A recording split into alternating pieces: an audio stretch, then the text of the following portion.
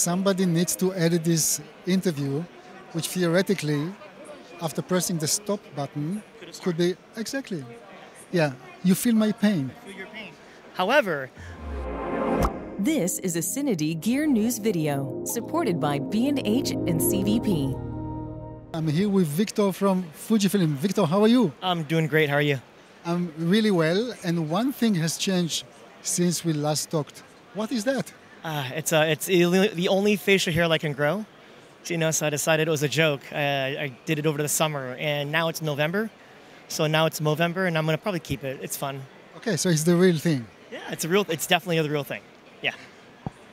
But we are not here to talk about fashion or mustache or even Movember. We're here to talk about the grip that you have for the X-H2S. With this grip, you can actually send images and videos directly to the cloud. You literally can record to the cloud. And I would like to float this again because it's an incredible development.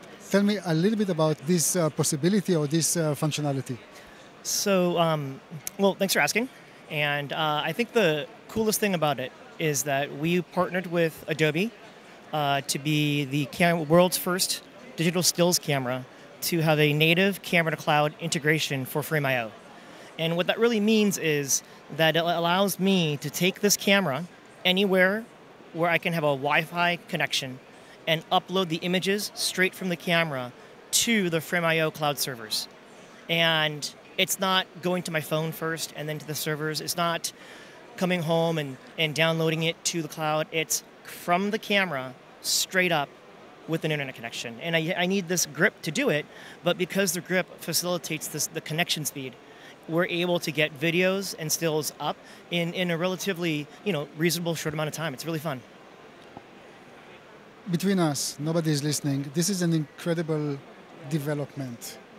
Do you see future cameras actually doing that type of thing on a regular basis? Because obviously the key point here is the Wi-Fi connection. Well, I've been actually asking that same question of myself the entire week here, right? I'm here in Japan. I'm roaming. I'm on a mobile connection and I'm roaming. And I'm thinking, is it even going to be practical for someone to use a hotspot connection while they're in the field to get these files up? And thank God Fujifilm is paying my phone bill right now, because I'm able to get not just videos and stills up, I'm able to get my RAWs and my JPEGs up to the cloud. And in a pinch, I can get a full HD video file up as well, right? And I think what the takeaway here is, yes, the grip needs Wi-Fi, but with a hotspot connection, with your mobile phone, you can get the file somewhere, right? And I'm thinking about news gathering people that are in conflict zones. I'm thinking about media agencies. I'm thinking about individuals who have to get the file up, not just to get the file to their news outlets, but maybe for safety, for backup, for situations where they might get the card taken away from them, right? So it's a really powerful tool that can be utilized in a variety of different ways on technology that exists today. Let's talk about practicality. The upload itself, it's being done in what resolution or what codec?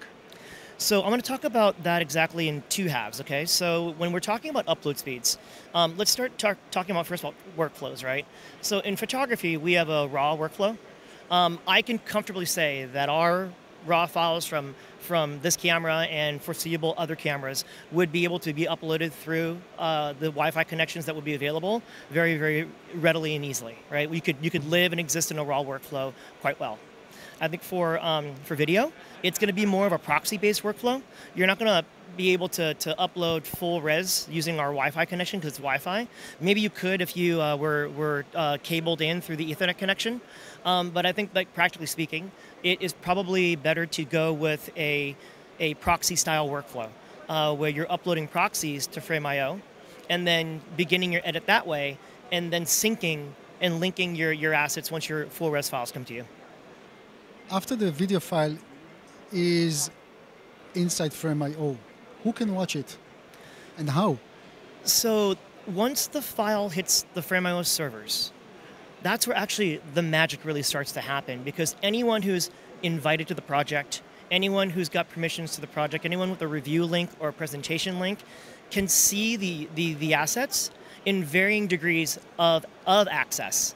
So if I am a collaborator on the project, I can see a deeper level than someone who's just been given a presentation link. If I'm part of the team, then I get more levels of access, right? And the whole goal of this is who gets downloads, who gets comments, who gets to see the team comments, who gets to see collaborator comments, and it's all designed to make the process of getting the edit together easier. Let's talk about pricing, because at the end, what you need is the grip, which is for how much? The grip is $999, in addition to the cost of the body, and I'm hoping that as we get closer to having the free firmware download available sometime in April, that we'll be able to really organize a way for our loyal fans who have already invested in the system to be able to, in their local markets, find a grip on a promotion or something. That's still up in the air, but because it's amazing. Obviously, you have to you give the possibility, but for people to be hooked on it, it's a different thing. To believe that it's really working. So $999 for the grip itself, and obviously you need to have some type of collaboration with Frame.io, Adobe, and register to their service too. Yes, so Frame.io is part of the Adobe Creative Cloud services. So if you have a Creative Cloud subscription, that's the monthly ones, the full subscription, Frame.io comes natively with it, and also Camera to Cloud. If you have the full versions of Premiere and After Effects, you do also get Camera to Cloud and Frame.io as well. I think that I can't speak for Adobe, but I think they're working to provide other levels of access to Frame.io through other purchases. I don't know exactly what that is, but I do know that they're very committed to the partnership that we have with them. And we have a lot of photographers, right? And our photographers are really excited to use this tool because I think that's going to change their lives to be able to get images to the cloud. As an X-H2 user, not an X-H2S, what is the possibility that I will see this type of workflow being implemented with the X-H2? So that's a great question, and I think that we have a commitment to seeing what we can do to have this technology put into our future cameras and into cameras that are able to handle the tech, right? The ability for a camera to handle not just a Wi-Fi signal, but to be able to transmit and receive data back and forth, that's the thing we're just evaluating right now in a lot of our products. I can certainly say that we're looking at X-H2. It's in X-H2S, so I'm confident that we'll have an answer soon, and we're working on it. And I think it's going to be something that we are really committed to. But I don't have a long-term, like a short-term answer on that one. As long as it's not never say never, or actually it should be never say never, then I should be happy with that. Good. Victor, anything before I say thank you and goodbye? Did I forget anything about this whole workflow process or actual service? I've been with this idea and this project since last April, right? And because I've been living and breathing the idea of cloud-based workflows since April, I think that I oftentimes am the most excited person in the room when I talk about this, right?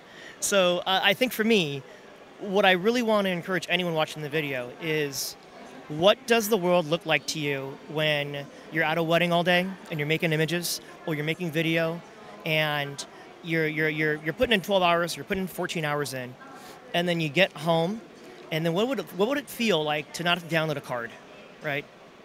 As something as simple as that. To not have to sit down at your desk and download cards. I mean, you've been walking around here all... Let's talk about me. Somebody needs to edit this interview, which theoretically, after pressing the stop button, could be... Exactly. Yeah, you feel my pain. I feel your pain. However, we can talk after you stop rolling, and we'll see what we can do here. Great. Okay, Victor. Again, thank you very much for the time and for the information. I think it's a really breakthrough, and who knows what the future will bring, but thank you again for giving the information. Anytime. Guys, thank you very much for watching, and please don't forget to subscribe to our YouTube channel. Thank you.